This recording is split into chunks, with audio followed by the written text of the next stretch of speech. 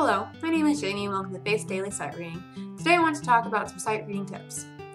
The first thing I want to offer to you to strengthen your sight reading is this: memorization and patterns. I believe that learning to read music is like learning to read a language. The different notes and rhythms are separate phonemes for this language. However, to make words and sentences, we must put together these separate speech sounds. So what we do is form patterns and memorize their pronunciations. For instance, someone advanced in the English language might recognize this word as square, but its meaning is dependent on the context. Either one from geometry, referring to a quadrilateral with equal sides and angles, or it can refer to a personality trait referring to a boring person. Fun fact, this is actually a term that is said to originate from the American jazz community. Looking at any pattern, I instantly know how to pronounce them. There are smaller words and smaller musical patterns, and there are larger words and larger musical patterns. Noticing and practicing these outside of just sight reading can be very beneficial, and you can create exercises for these yourselves. Just use keys or scales and practice the patterns to where when you see them and recognize them, you don't have to sound out the word or sound out each individual note, but instead they are one unit that has one meaning. But more than that in my next video. Which leads me to memorization. After you obtain the ability to notice more and more patterns in practice, you will be able to look ahead, which allows you to look away from the music at the audience, conductor, fellow musicians, anywhere other than that boring black and white sheet of paper. But memorizing music quickly allows you to internalize the music. If you memorize and perfect the piece with pitch and rhythm, then move to musicality, and you can do so quickly because you've learned the piece very quickly and learned how to practice efficiently by not having to drill yourself on the musical words, because you know them beforehand and can read them dramatically.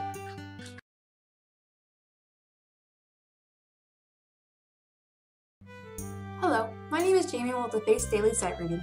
Today I want to talk about more sight reading tips. As mentioned in my last video, I'm going to be discussing how to create exercises for yourself. First things first, master keys, rhythm values, and meters. Then add to your dictionary as you go. Know that you can only better yourself in areas you understand. Here we are talking about how to play patterns besides the scales and simple rhythms we've been performing since we have started musical training. So to create exercise, you need to first set a goal. It can be a very small one, like mastering one simple rhythm, or it can be a long-term goal, like mastering all potential rhythms down to the 16th note value in 4/4 time. Once you have your goal, take that goal and play a scale in that rhythm. This uses scales and reinforces them, while working on another skill rather than just performing that rhythm in one pitch, using half effort and not really being engaged. For another example, if you wanted to get better in a certain key or mode, write patterns using those notes, and then, like with everything else musically, start slow and build up speed over time. Before you know it, you've mastered your task. Keep your practice active and engaging. The more you tune yourself out and just put your one warm-up routine on cruise control, the less you are going to get out of it.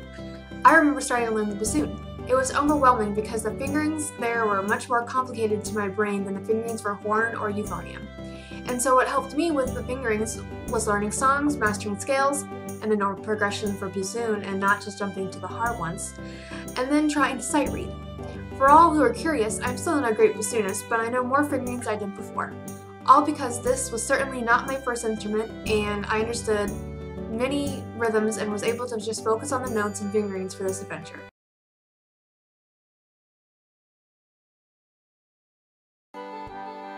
Hello, my name is Jamie with the Face Daily Sight Reading. Today I want to talk about more sight reading tips. Now to warn you, this is a video to help musicians who have to read more than one staff or have to coordinate multiple musicians, like a pianist who has separate hands playing different rhythms and lines, or a drum set player or organist who is reading a part that instructs both hands and feet. When starting to sight read or even just start to read the music, instructors will begin the student with a single hand on the piano, then alternate with the other hand. Then all of a sudden and very quickly things get more complicated and the learner is overwhelmed with the demands of the contrasting parts between the different musicians. Then gradually it becomes more and more familiar, and then eventually you aren't thinking about your basic pedaling on the piano at all. This is the same process you should use to work on sight reading on these sorts of instruments. When sight reading, if you aren't ready to read all the parts at the same time, then start with one hand or single line and then read the others before putting them back together. This process will both strengthen those individual parts of your technique and your instrument, but also build foundations. All that being said, it's necessary to move toward being able to sight read the whole part from the start and not do it line by line. But this will come with time. Ultimately, sight reading your parts that are complicated makes you hireable when you want to gig, and it makes your learning process shorter when you get music in advance. More about the benefits of sight reading in the link below. Do not give up on trying to sight read on your more complicated instrument. It can be done. Break it down, work on your technique, and like any skill, practice properly and frequently, it will get better.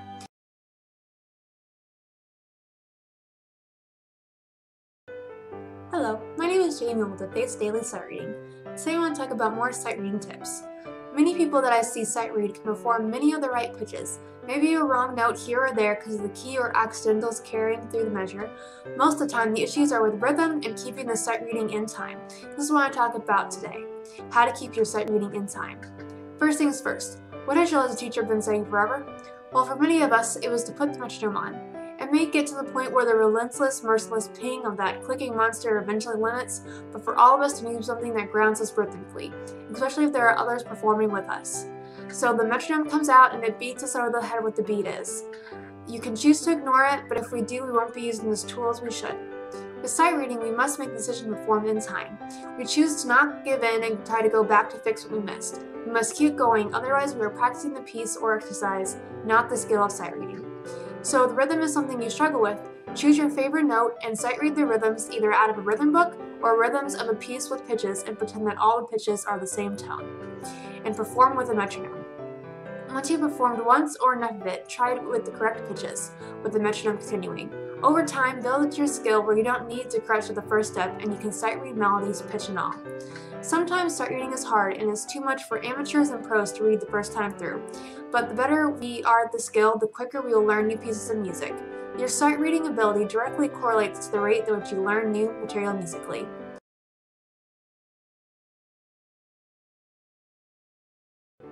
Hello, my name is Jamie with the Face Daily Sight Reading. Today I want to talk about more sight reading tips. If you are watching this video, at some point you have made a mistake when performing a piece of music. Some musicians say that there is no such thing as a perfect performance. And even if you believe there is, you should try treating more of your practice like a performance from time to time and you will find things to improve on. Now, when you made a mistake, did you shut down? Walk off the stage? Give up? Try it again? I've heard stories of great musicians who were building the intensity of the performance up to a single high note and then missed it. Some actually had the band go back and do it again so they could perform the climax. Others just kept going as if nothing happened. Some keep going, but you can tell by their facial expressions or other telltale signs that something didn't go correctly. Whatever it is, how you react to mistakes defines your personality. Whatever it is, how you react is part of the performance. This is especially true for musical theater. If you have found this channel to strengthen your music abilities and shorten the time necessary to learn a new piece because you are from the theater world, you know that facial expressions can do for a performance. Good ones that are appropriate to the production are welcomed and complete the performance, whereas poor facial expressions distract the audience from the story and our message of the play. Marching bands have a very visual aspect about them, and since the wink from the Blue Coats 2016 show, we know that facial expressions in reaction to what was experienced has a huge effect on how the music is received. Sometimes it is best to do a retake on a note or two in practice, but in many performances it would be best to keep pressing on and take the mistake. In sight reading, do your best to force yourself to keep going. This will force you to take your mistake and learn from it instead of correcting it. You aren't really correcting. Sight reading is the first performance of the piece, not the second or third time you've attempted that rhythm or note. Now in practice, when working on a piece beyond sight reading, either finish the phrase, stop and fix it, or drill, or perfect, or learn, whatever it takes to improve. That is a different situation than that of sight reading.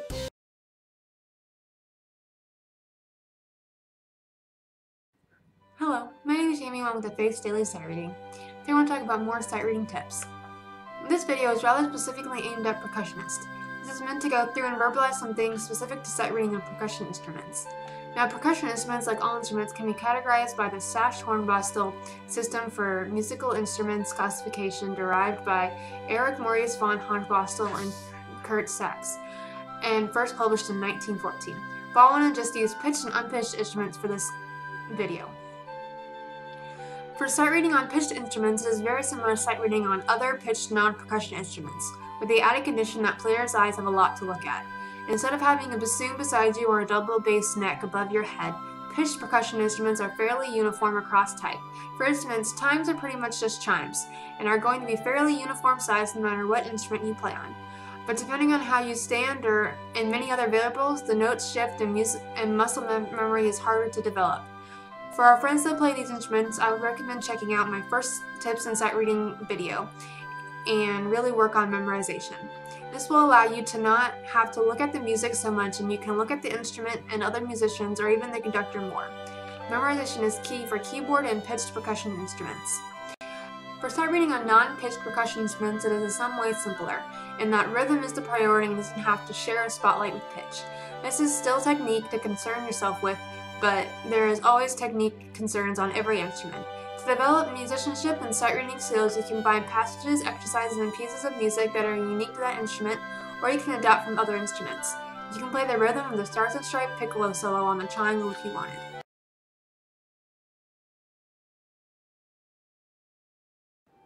Hello, my name is Jamie Welcome to Faith's Daily Sight Reading. Today I want to talk about more sight reading tips. Are you in a rut? Do you feel like your practice effectiveness is flatlining and you haven't gotten better for a while now? Well, if you are practicing, then that isn't true. Just based on what I have learned watching other videos on neuroscience on YouTube, each time you perform an action, you have either created a neural pathway or you are strengthening it. So as long as you are doing something, you are changing and something is happening in your brain, and your brain will control your muscles. Now, how do you fix your rut? Well, when you want to realize progress or the lack of it, you need to document. For example, if I felt like my studies in octatonic scales weren't progressing, I should document it. Then at the end of the week or month or whatever time period, I can look at this, and if I want to be really nerdy, I can create a chart that shows that even though towards the end of my progress slowed, it kept going. Now, when your progress in sight reading may seem harder to track, so I will provide something that may give you some confidence. As a nerd, I created this spreadsheet. Now, for the clarinet, I want to work on my normal major scales. So here are the 12 major scales. And then I rated them on their difficulty, so I would feel better about how my progress was starting when I could easily play my G major scale, but my B major scale left much to be desired. Then I record myself playing the scales with a metronome. And then in the sheet I included the tempos for that day and the amount of notes and rhythms I missed. And then this score was produced for each scale. Then over time you can see that each of the scales got better.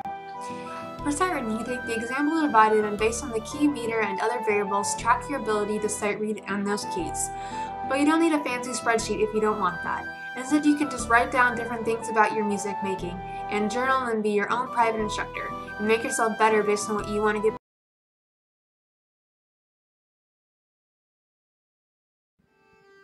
Hello, my name is Jamie with the Faith's Daily Sight Reading. Today I want to talk about more sight reading tips. For some musicians, sight reading is their least favorite part of anything. Some musicians want to jump to the part where they know how to perform it and perform it. This is easier said than done. But what can help you get there is what I call pre-sight reading. Pre-sight reading is an invaluable first glance at the music. Here's how it works. When you first look at the music, you should look at a few things before charging forward and attempting it. First, look at the key and time signatures. These truths will remain in effect for some time. They may change, and if they do, make special note of them. Second, look for repeats or other signs that tell you what order to perform the measures in, such as DC, DS, all coda, first and second endings. All of these things will help you so you don't have to search for these things later.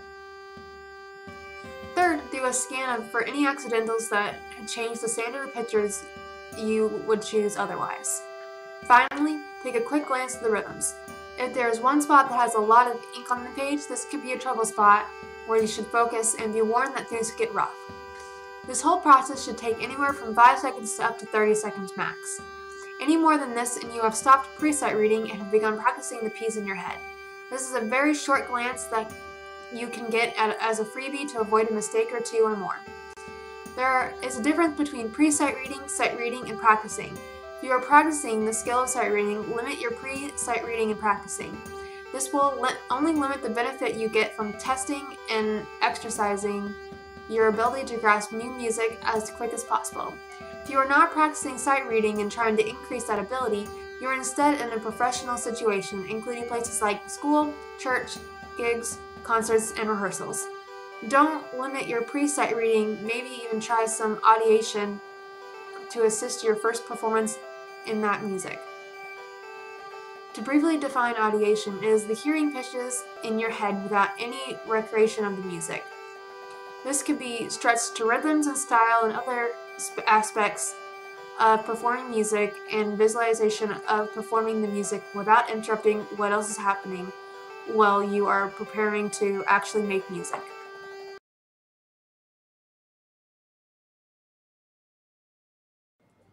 Hello, my name is Jamie and welcome to Faith's Daily Sight Reading.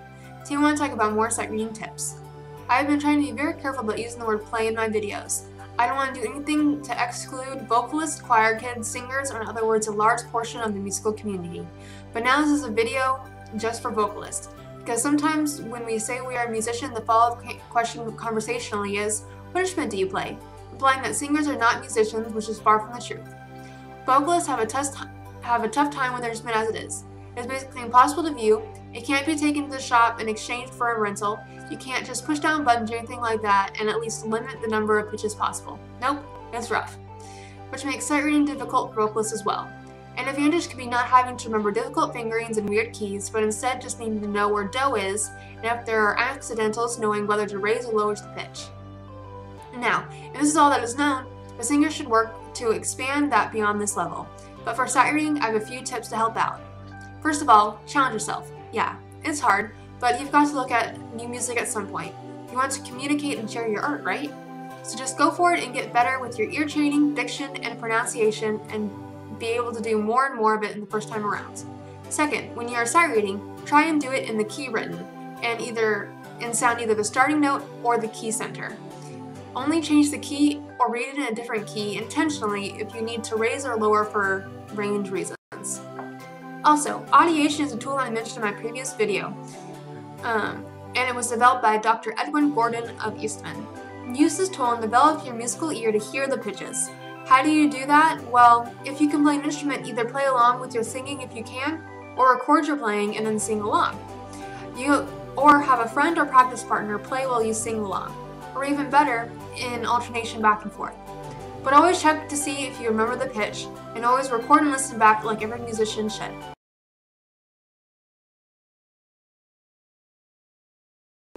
Hello, my name is Jamie. Welcome to Faith's Daily Sight Reading. Today I want to talk about more sight reading tips. Practice! Well, that's all for this video. Honestly, that's it.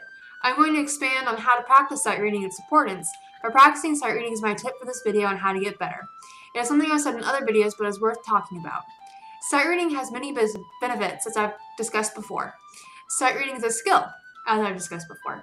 Sight reading is the reading and performing of a piece of music or song in music notation that the performer has not seen before, also called a prima vista. So practice this skill. Practice reading and performing a piece of music that you haven't seen before. Learn to read music and learn to read music efficiently, because the lines, dots, and Italian words mixed with other odd symbols will only get you so far musically. Getting off that page and making music is what we should all want to do. So practice reading and performing a piece of music that you haven't seen before. You can do this by finding examples. Again, this service exists at Faith's Daily Sight Reading, but you can find music yourself if you would so wish to. And then go for it.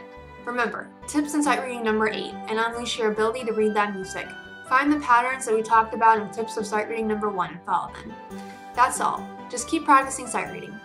Well, that's all for this video. Have a great day and enjoy your musical journey.